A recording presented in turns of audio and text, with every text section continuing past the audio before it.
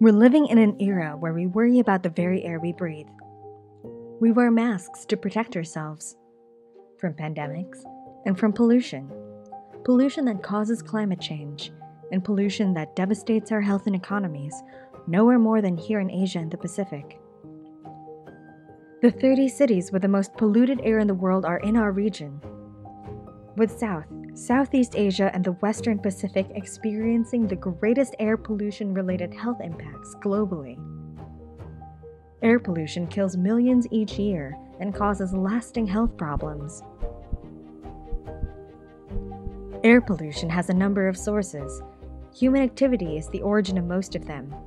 Here in the region, wildfires and open-burning agricultural practices are two of the leading sources.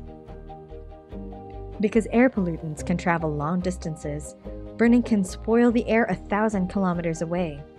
That's why while national action is vital, we need regional cooperation to effectively tackle air pollution. As emphasized by the creation of the International Day of Clean Air for Blue Skies, we must all commit to working tirelessly to beat air pollution. We have the solutions. We know what to do. Let's take action now, so we can breathe easy once again.